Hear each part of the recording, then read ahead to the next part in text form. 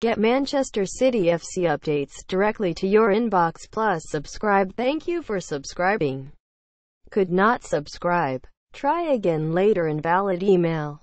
Pep Guardiola has thrust the words of his critics back down their throats this season.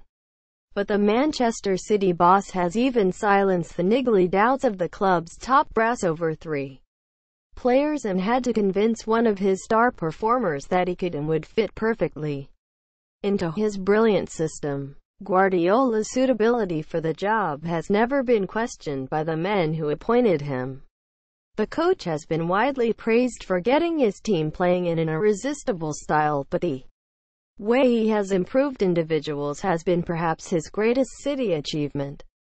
Some of his decisions since taking the reins have left even his bosses open-mouthed and wondering if he had taken leave of his senses. Removing club legend and fans' favorite Joe Hart from the squad had the hierarchy worrying if he had done the right thing.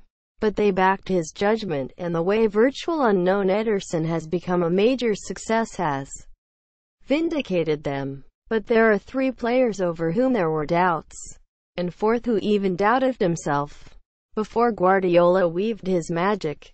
They are Fabian Delph. The player himself hinted at a new position last summer, and Guardiola had always earmarked him as a potential left-back.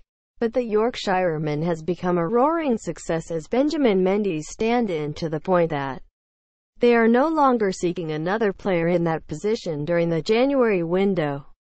Nicolas Otamendi. There was a growing view within the club and among fans that the £31 million buy had been a mistake, and there had been thoughts about offloading him at a cut price. But this season Otamendi has become one of the best defenders in the Premier League under Guardiola's guidance.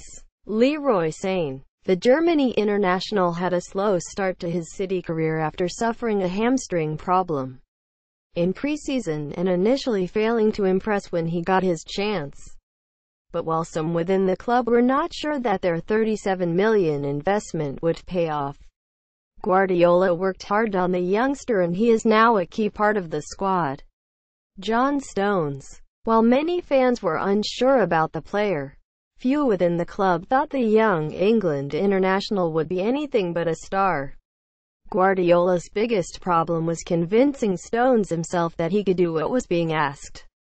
By combining the robust side of defending in the Premier League with Pep's insistence on playing out from the back, Stones was, at times, unsure he could do it, but after working hard on the training ground, the defender has also become a major plus.